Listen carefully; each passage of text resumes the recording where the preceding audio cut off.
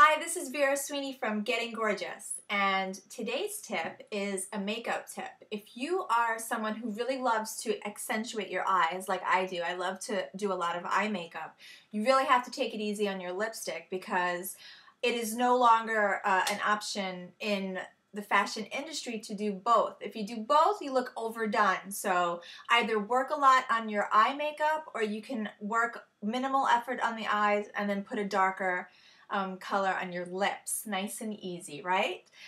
Come back tomorrow to see more great tips from Getting Gorgeous.